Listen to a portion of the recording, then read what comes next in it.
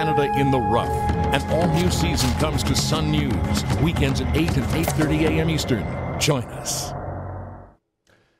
It's been one of the joys of waking up Saturday morning, having coffee, watching Keith Beasley and his brothers out hunting across Canada. Keith joins me now to talk about the hunting season. Keith, I'll let you know, and we're sitting here with, by the way, ram's horns? Ram's horns, yeah. Ram's horns, yep. Okay. From the Yukon. We have, well, you can tell the story of this in a minute and how this came about, but I'll tell you, I had you on over a year ago, or about a year ago. Yep.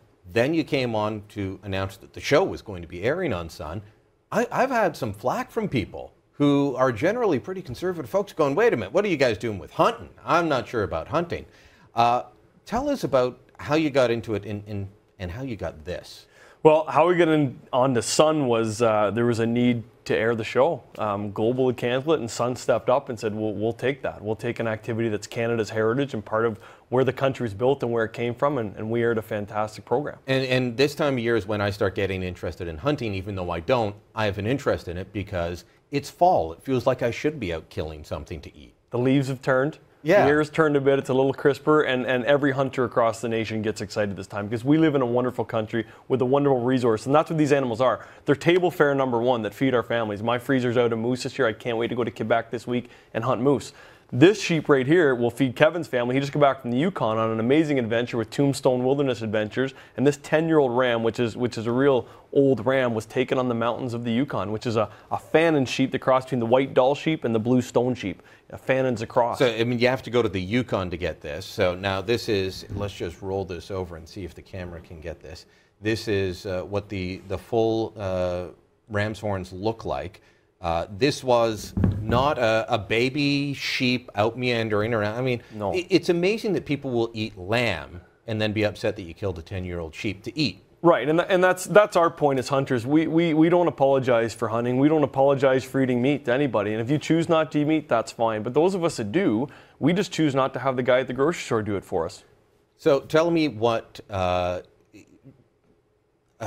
ram tastes like, because I can't imagine, like, you know, old mutton can be tough. You have to do it a long time in stew. What would this taste like? Yeah, you got to remember, this is all very free-ranging, right? Completely natural grasses and foods and climates. So this ram sheep meat is tremendous meat, and it tastes fantastic. And when you're on the mountain and you get it, it even tastes better because you're a little more hungry. You've been climbing 7,000 feet every day. Okay, so I take it your brother had a little bit while he was out there? He had a little bit while he was out there, absolutely. Okay. Now, I have told you before, I don't hunt, but I shoot. Yep. There's a lot of guys across Canada that do that. If I decided that I wanted to get into hunting, what would I need to be doing? What would I need to look for if I wanted to get into Number hunting? one system that you need to do is take the hunter education course. Once you have that, you have it for the rest of your life, and you can hunt any season with that. And that goes so there's an actual course. It's not just, well, I know how to shoot, and I can put on camo and an orange hat, so I'm fine.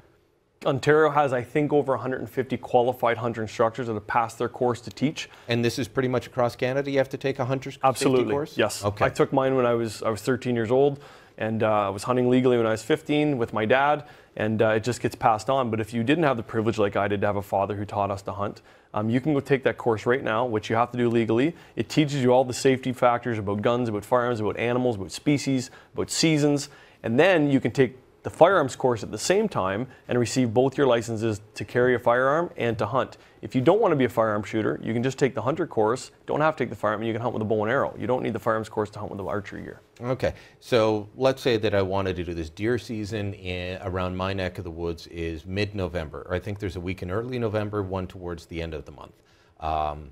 Is there enough time? About 6 weeks? Is there enough time for me to do all that and then get kitted out? I mean, because I'm guessing that that's a time commitment with the course, and then there's going to be costs. Yeah, the costs are very minimal. The course is not very expensive at all for what you get out of it. The cost to kit up, sure. Firearm, bow, arrows, gear, it costs some money. There's probably not enough time between now and hunting season because you need to go through the course, get it sent back from the government system to get your proper hunting license.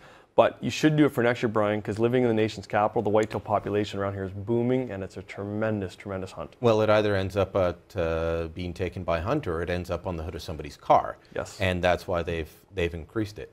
What ages are is a good age to start introducing young people to hunting, because my son, we were out camping last week, and people that follow on Facebook know this because I was posting pictures of the campfire, some of them mocking me for the campfire.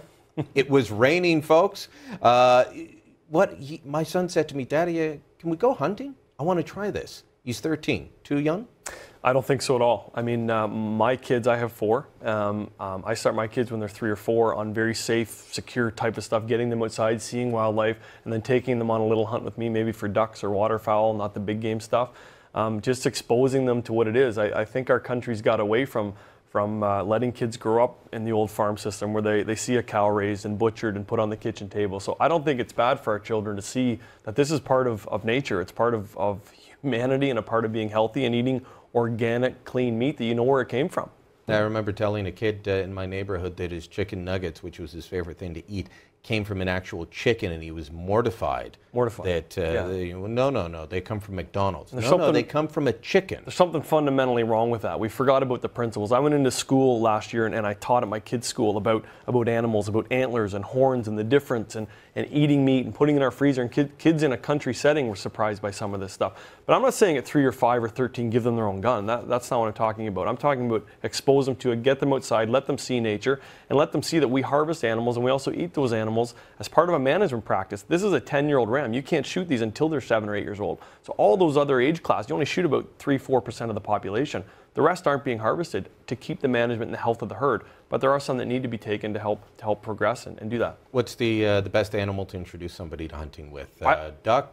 I think waterfowl, because pound for pound, minute for minute, it's the most exciting. You're not spending 7 days on a mountain just looking for one sheep. You can go to a lake anywhere in Ontario or across Canada, and you can find waterfowl, and it's constant. They're coming in a lot, and it's a lot of fun. And it's not the up close and intimate reaction with a big game animal right away. This weekend, though, what can we, if we tune in 8 a.m. Saturday and Sunday morning, what can we watch? The hour block, the first one, Paul and I are in BC from an archived episode in season 7, taking black bears in the oats with archery gear and the rifle. And then the following one, Kevin's in Newfoundland hunting moose on the rock. All right, so you can catch Canada in the Rough, 8 a.m. and 11 a.m. Saturday and Sunday. Don't miss it. Set your PVR.